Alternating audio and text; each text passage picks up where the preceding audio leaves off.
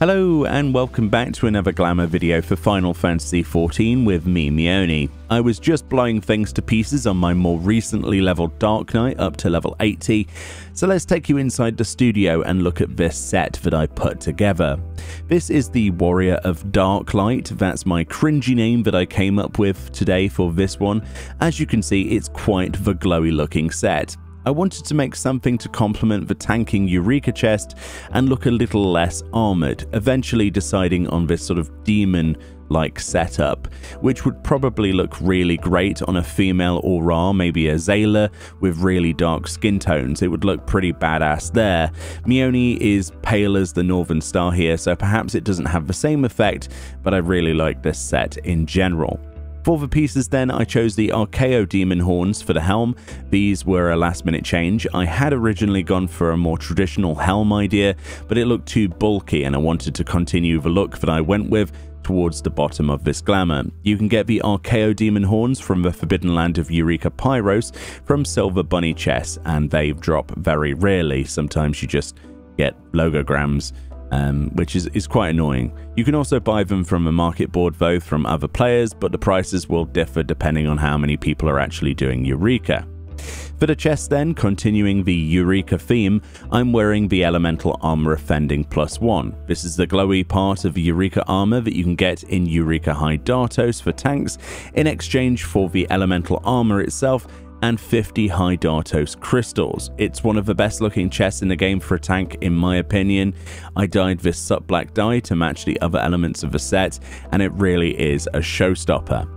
For the gloves, I went with the Fairy Tale Princesses gloves from the Fairy Tale Princesses attire on the Mog Station. These are only equipable by female characters sadly, so alternatively you could use the Peacock gloves as well from the Peacock attire, or even the Angelic gloves would look great with a black dye from the Angel attire. Those would look really good. And of course these gloves that I went with are jet black dyed. For the legs, I chose the number 2 Type B leggings. These are from the Copied Factory Alliance raid from the Glamour crate that you can roll for at the end. They are frankly incredible. We've done a video on these individually before, but they actually increase the size of your character's buttocks and thighs when you equip them. I wanted to go for a bit of a demonic, almost succubus look, so having a bit of extra skin showing with the black pants here matches the Archaeo Demon Horns quite well. These are dyed soot black. I really love how the chest piece sort of ends here, and those small metal chains dangle across the extended thighs of the character with these particular leggings. It's such a cool combination. For the boots then, I went with the Angelic Thigh boots. These are dyed soot black. These are from the Angel attire on the Mog Station cash shop, but generally any thigh boots will look great. There's a lot in the game you can get without having to go to the Mog Station. I just wanted that extra bit of gold detail on the leg that these boots provide over many other alternatives. Lastly then, the weapon choice. So in some of these scenes you've seen me use my paladin weapon, the Antea Eureka weapon, and the Divine Beast shield, which is from the Gold Saucer, and that's the invisible shield. This was to show that the armor set can look great on many other tanks, and would probably be the direction I would go for if I chose this for my paladin. For Dark Knight, however, the best looking match for this would be the Edge of the Goddess. This is the Sophia crafted Dark Knight weapon. I love this Dark Knight weapon. It's everything that I want. It's massive, it's gold, it has black on it as well, it has a really good glow effect when drawn. What's not to love? If we go to the dark areas outside of my studio, you can see how good this looks together. Of course, there is actually a way we can idle around looking even cooler in towns.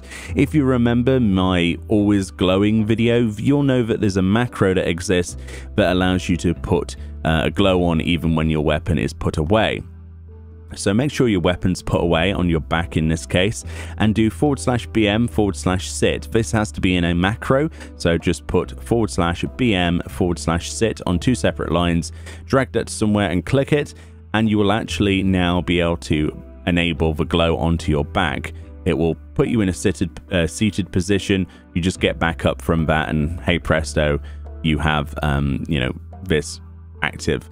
This includes the ability to go on mounts as well, so it persists until you draw your weapon again.